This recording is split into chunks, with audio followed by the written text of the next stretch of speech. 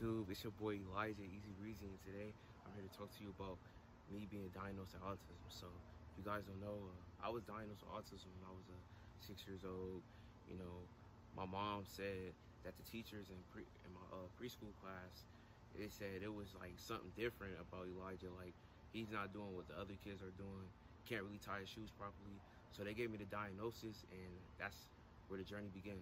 But I didn't know I was different until I was about 9 years old. My mom sat me down one day and she told me, Elijah, you have autism. But I didn't believe it because my older brother, he has low functioning autism. And it was just like, what?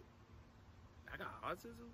Like, cause I always thought that being on the spectrum means you was like, I'm not gonna say slow, but like, this wasn't, cause I saw what I thought is what my brother had, and I didn't think I had what he had. So I felt like I was different since I was, 6 years old. I always felt like I was different because I would like do things that other kids won't do, and I got bullied for it.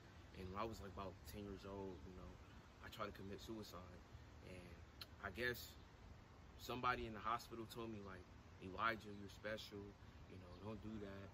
You got a lot of gifts, you got a lot of talents. So the journey really got hard in high school though.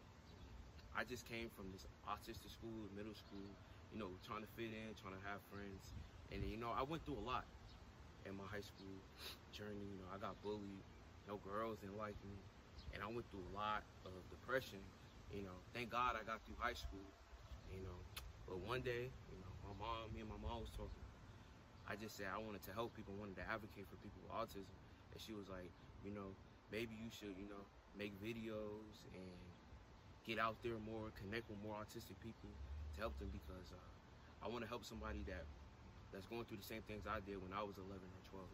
I just want to like be an advocate, advocate for people that can't advocate for themselves, because I know it's hard. It's been a hard journey, but I know God gave me this for a reason. God didn't just give me this as a curse. So I'm just gonna live my truth, and I'm not scared to say I got autism. You feel me? But let me know if you guys need a part 2.